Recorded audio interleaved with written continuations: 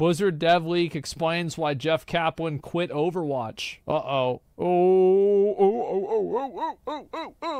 Uh-oh. Let's see it. It's time. This is why Jeff quit. What's going on, guys? It's Frito here for your Overwatch. For a second, I thought that was Jeff talking. Like, just for, like, fucking a fraction. I was like, wait, what the fuck? A YouTuber friend of mine, Sir Swag, released a video where he outlines quotes from an anonymous source that he has from Blizzard Entertainment, a developer that knows the inner workings of what was going wrong on Team 4, the dev team that was working on Overwatch 2 and the now canceled PvE. I reached out to Sir Swag as a precaution to say, hey, bro, is this legit? Yes, it sure is. He has my confidence and trust. We'll break down the details of the leak, and as well, I think this illuminates a lot of the growing story arc of Jeff Kaplan leaving and the inner turmoil with the company. The anonymous source says the cancellation was 1000% an upper management executive issue. It was all about profit margins, that they were looking at a game like Diablo Immortal, which was making $2 million a day, and that changed the $2 million a day. Bro, I think we need to make one of these games. Like, yeah, we're in the wrong business, guys. We have been messing this up. Yeah, we could make a much better one. Expectations for the suits. Starforge the PvE Online was looked at as increasingly irrelevant and not going to earn money in the long term. Keep in mind that just the live service multiplayer game that they already had all of a sudden turned on a new revenue stream just by adding a battle pass and cosmetics. So I feel like it's hard for me to just automatically believe this because, like, it just seems like it's too based to be true. Like, it just confirms so many biases that, like, ooh, I don't know. You can see why higher executives would look at that and say, why do we want to invest in making this big, complicated, expensive game when we can make money in easier ways? Yeah, so these claims stand to reason to me, but it gets worse. During the pandemic, there was slowed production, and as progress got worse and they struggled to meet deadlines, there began a vicious cycle that was doomed to fail. The leak talks about talent leaving or getting reorganized to other projects, but also keep in mind that there was the lawsuit, which maybe some employees left due to protest, but as the production or due got to other worse, reasons, they actually pulled resources from the team, which was a doomed to fail strategy. And a little bit at odds because the team is always publicly talking about how they've expanded the team, doubled the size of the team. But no offense, when they bring That's what they always say. They said we doubled the size of the team and we cut the content in half. Boom, problem solved. Some of the new developers, they are often quite young, and no offense to young people, but a lot of the best devs and the seasoned veterans, the ones that usually have enough experience or knowledge, well, those are beginning to get thin, as many of them have left to other companies. So the anonymous source speaks quite contrary to a lot of the public messaging that we're getting from Blizzard. If you pay close attention, multiple Blizzard devs in the chats, live streams, BlizzCon line, the blog posts say how they've doubled the size of the team, increased way bigger than they've ever been before, but at the same time, they're admitting publicly as well that the workload they had was too much. It really sucks that the developers have to... I don't think that's necessarily doublespeak. They were just trying to scale up and they couldn't do it. Be themselves the marketing mouthpiece for the game as well. So they sort of have to tell the lies that Bobby Kotick would want them to tell. Keep in mind, this is the same guy that would reportedly write verbatim the responses that his figureheads would say in response to the lawsuits. So you really have to be careful. That was not reported. That literally was proven to happen. Absorbing any of the PR speak from anyone at Blizzard as if it's them speaking themselves. No. They're speaking for Bobby. So they talk about the team size. That's right. It's Bobby's world, and we're just living in it, guys. Keep that in mind. Expanding, but does that mean part-time work? Does that mean the commissioned artists that they have to churn out the skins content for the game, that you have to imagine they pay less than a full-time employee? You're not really going to pin them down on any logically congruent storyline because somehow they both want us to believe that the team is massive, big, and capable, but also they have to apologize for canceling the massive, big project that they had, and instead transferring all their energy to something that is lower on production cost and a higher return on investment, as Selling opposed to battle making passes. a wonderful game that will build the franchise's IP strength overall. No, Bobby doesn't like that. He likes profit margins. Small investment, big payoff, instead of a bigger investment and also a big payoff. No. The amount of profit is all that matters. Another contradiction from the... I think we could have gotcha in Overwatch 3. You know, like, imagine if the Reinhardt suit with the axe would make him do more damage to armored characters. Or make him, like, if he had the axe on, he would ignore the armor, and he would just hit their health pool instead. Like, that would be pretty cool.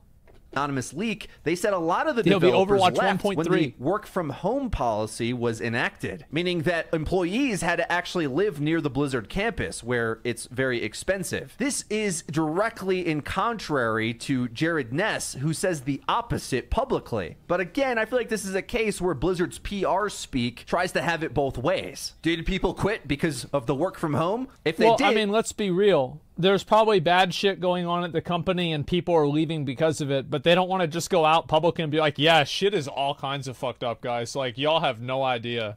Like, this place is a fucking disaster. This place is a zoo, okay?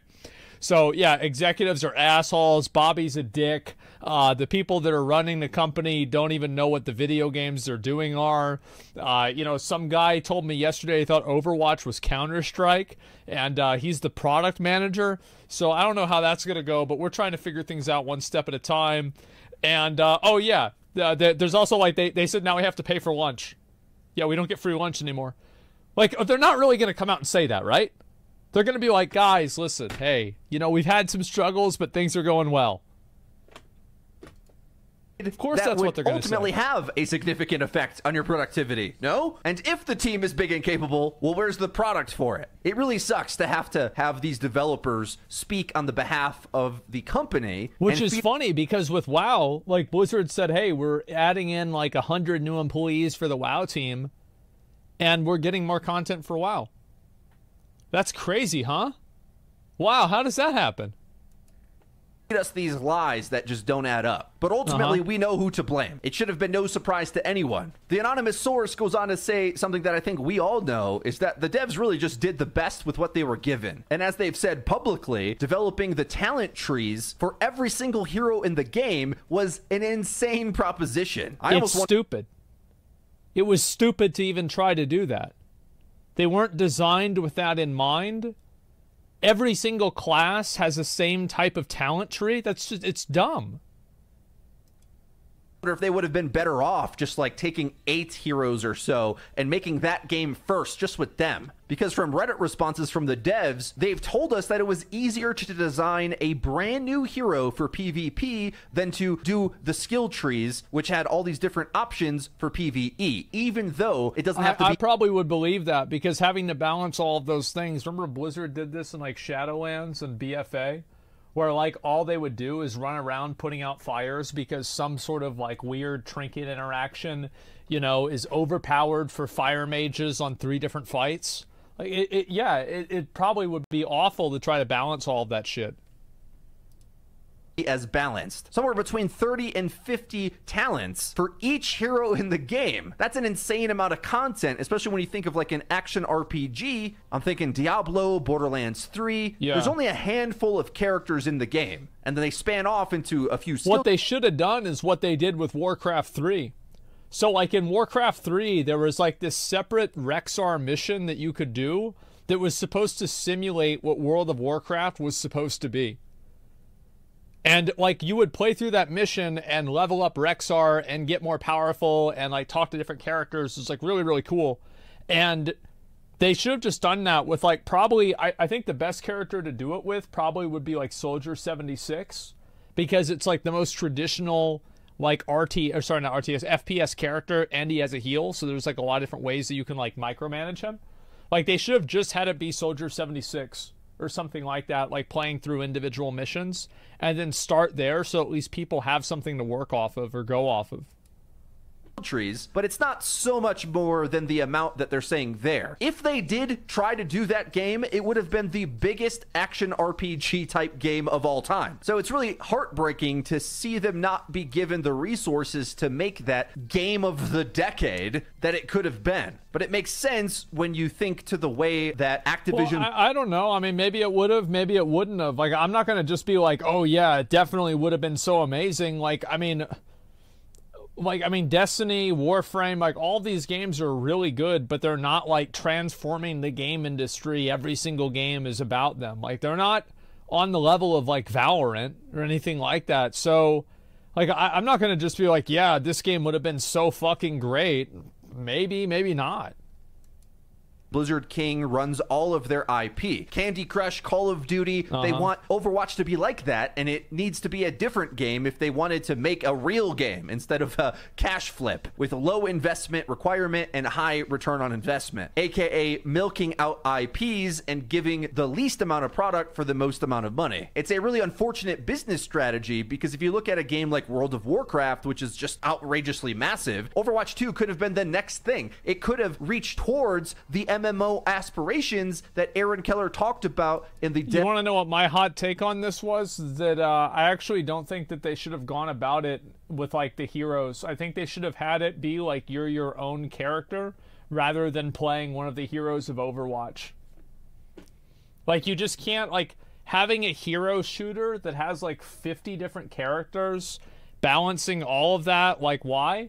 Because number one, like, you can give people a way to experience the story secondhand that way, while also giving people ways to like play individual characters. I think it would have been fine. Isn't Valorant like that with agents? Yeah, I guess it kind of is. I mean, I don't know. Like, I think that was the mistake, is trying to make it to where people were playing heroes. Blog in my previous video, it could have reached that size of game, but at the moment the best thing we're going to get is like a full campaign in like years of time, which I suppose is better than nothing, but it's nowhere near the artistic vision of what these devs wanted to do. And that's where I want to transition to talk about Jeff Kaplan, where it's blatantly obvious now that he was not signing up for any more of this ATVI BS. And while you guys know I had a lot of philosophical differences with Jeff over the years, I'll be straight up, the guy just did not like me at all. I was a thorn in his side for years, but I always respected the man's integrity and artistic vision and very unique route to arriving to a competitive multiplayer game that was unlike any other. Because Jeff worked on the WoW team for so many years, and as Aaron Keller said in his blog post, the team were WoW devs, they thought of things in more of the magical player immersion point of view, whereas other competitive titles, let's say Valorant, are all about the competition every step of the way, which does have its benefits, I will admit, but you can see the weaknesses clear as day. The characters are less defined, they often aren't as imaginative or intuitive. So over the years, I had to grow a level of respect for the alternate route that guys like Jeff Kaplan or the now former lead hero designer Jeff Goodman would take to design. They look to maximize the fun first and worry about the competitive viability later. It gave us the GOATS meta we were trapped in, but it also gave us 2016's Game of the Year. So I tend to take the good with the bad. Yeah, I think it's more important for a game to be fun than for it to be balanced at high competitive levels. But I do think that the problem is that if a game isn't balanced at all and there's like obvious outliers, then it's not fun for anyone. Like, I remember, like, Sojourn is a good example for this, right? Is like, at what level is Sojourn OP? Well, at Grandmaster, I'm pretty sure it was. I saw Defran complaining about it all the time. But like, if you're playing in Silver or Gold, Sojourn's probably not OP, and it's fine. So it depends on the way the character's designed. Bridget ruined Overwatch? I don't know. Like, people say that a lot. I wasn't playing at the time.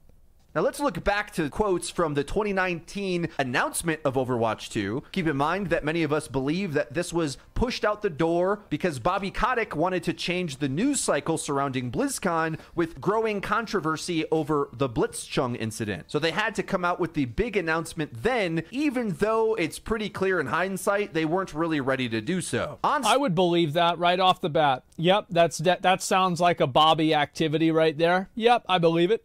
stage, Jeff explained the endlessly replayable missions that they called hero missions, and he said it's what adventure mode is to Diablo. It was aimed to have a progression system with custom abilities and talents. Then he went on to explain that they wanted to redefine the sequel, and this is where I always thought it was very tone deaf to speak this way, because while Jeff was trapped at Activision Blizzard, where they're used to sequel churn like Call of Duty coming out every year, losing all of the progress, cosmetics, and everything to play a different game year on year, the rest of the industry had already changed to free-to-play. In 2019, Fortnite was the biggest game in the world, and at the start of that year, Apex Legends launched. So we had 2 games destroying Overwatch at the same time, which were free-to-play, and had all— Dude, Apex on release was so good.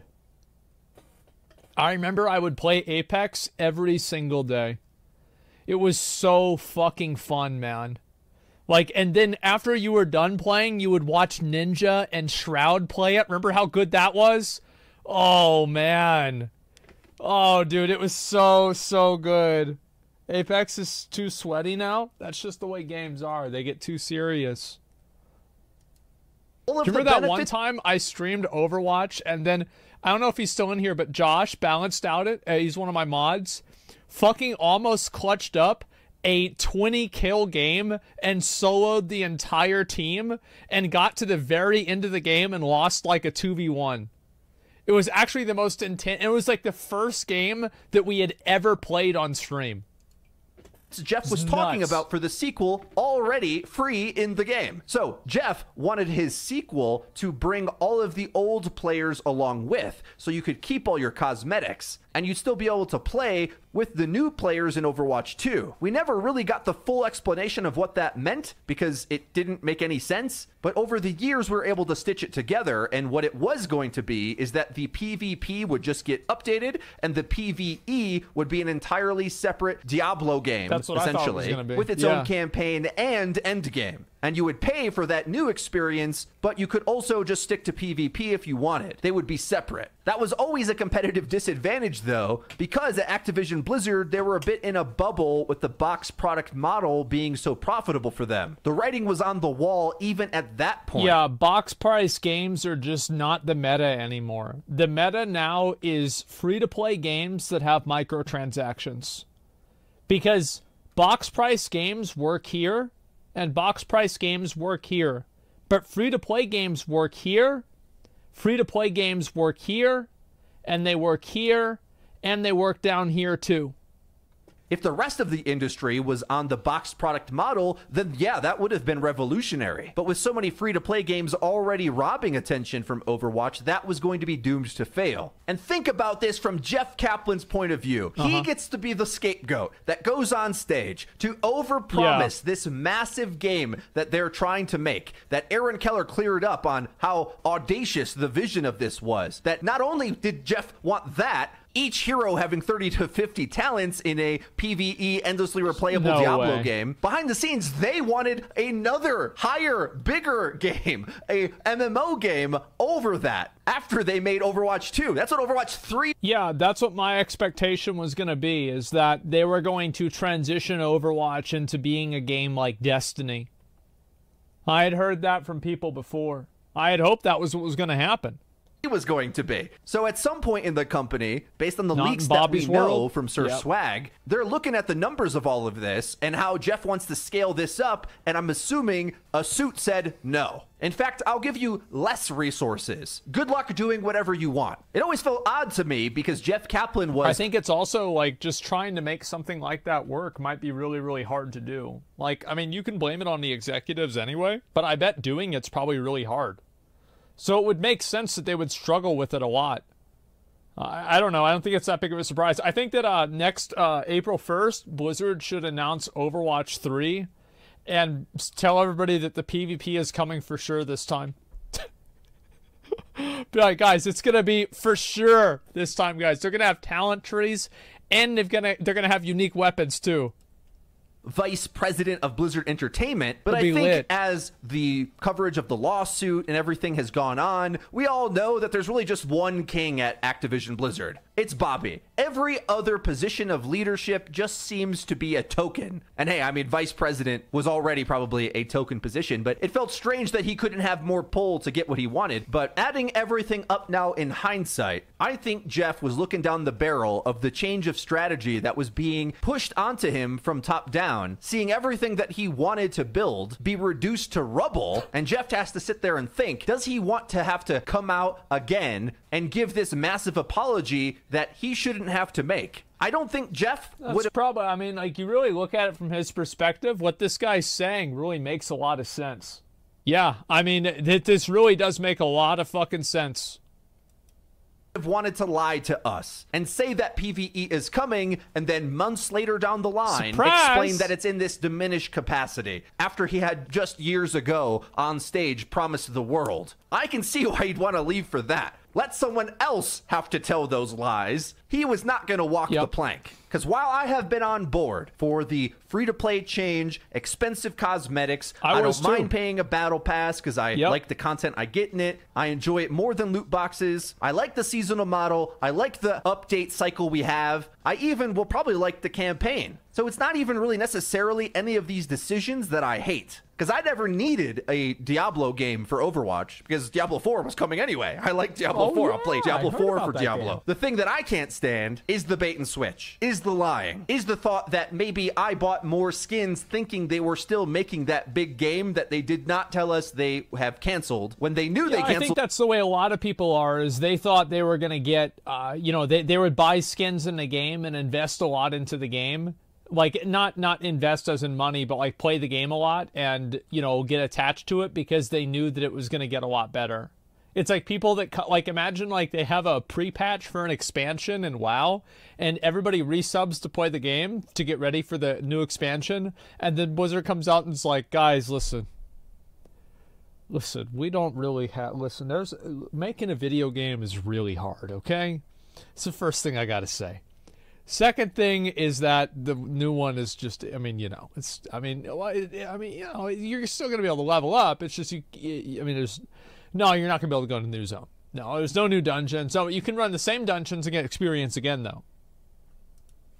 That before they even launched Overwatch 2. They flew creators out like myself to show us all the amazing things they were doing for PvP. And when we kept nagging them, especially me, by the way, the most annoying of any of the creators, asking the hardest questions behind the scenes always, with only a few other of my peers that even come close to how much I hold Blizzard's feet to the fire, we kept nagging about PvE, and we never got a response. I don't think I've ever used a cuss word on this channel. Fuck you, Blizzard. Didn't they get rid of this map?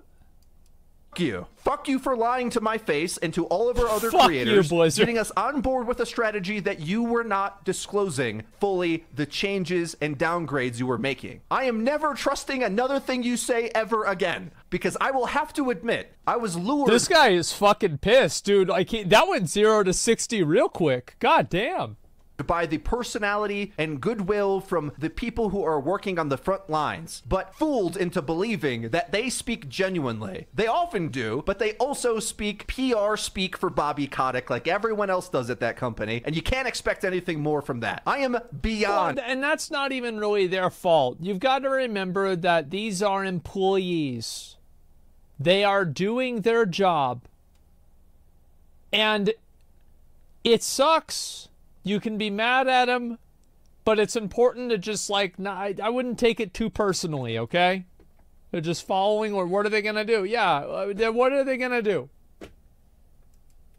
Irate about how we, as the entire community, have been treated by Bobby Kotick. It's been his fault the entire way through, and the leaks just keep compounding. If you remember leaks from a while ago from an associate producer that went to Riot Games saying that Bobby Kotick would come down after telling the dev team to work on one big direction and switch gears entirely, ruining progress. Now, on top of it, we have leaks saying that they would cut resources and make the project doomed to fail by having ridiculous expectations funded by starvation. Dude, remember how cool this cinematic was? Man, I remember me and McConnell, dude, we saw this shit, and it was like, oh, man, this is going to be awesome, guys. resource tactics. I'll end this rant today by reminding you Jeff Kaplan's final response before leaving the company, written almost as if it was on a napkin in lowercase. Jeff's final personal note, he says, "I'm leaving Blizzard Entertainment after 19 amazing years. It was truly the honor of a lifetime to have the opportunity to create worlds and heroes." Bro, people put more effort into leaving an esports team than this. He was just like, all right, yeah, I'm out. Such a passionate audience. I want to express my deep appreciation. People put more. How many of y'all ever had a guild where somebody would write a longer message of why they're leaving the guild? To everyone at Blizzard who supported our games, our game teams, and our players. But I want to say a special thanks to the wonderful game developers that shared in the journey of creation with me. Never accept the world as it appears to be. Always dare to see it for what it could be. I hope you do the same. GG, Jeffrey Kaplan. And of course, a notable exemption here. The silence on certain aspects of the company is deafening. Supporting his developers as he always did, and very clearly throwing shade at the suits that sabotaged his dream project, so much so that he was willing to leave it. After being one of the longest running developers at the company, who helped build... Back in the day, Jeff Kaplan used to be the main dude in WoW. Back in Vanilla WoW and BC and Wrath. And you know what he played? He played a warrior. Those were some good days. Oh man, those were some great days.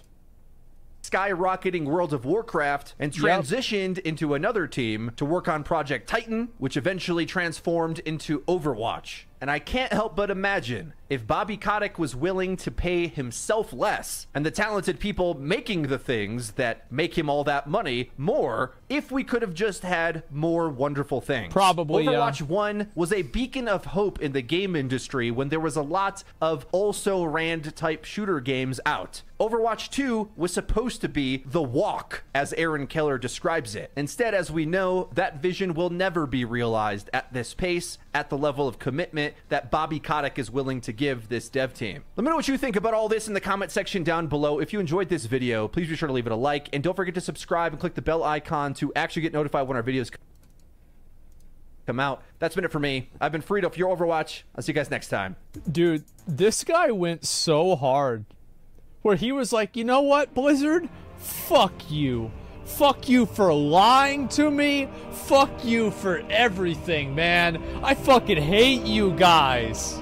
Oh my god. My expectation of Overwatch and like my excitement for the game is pretty much at zero.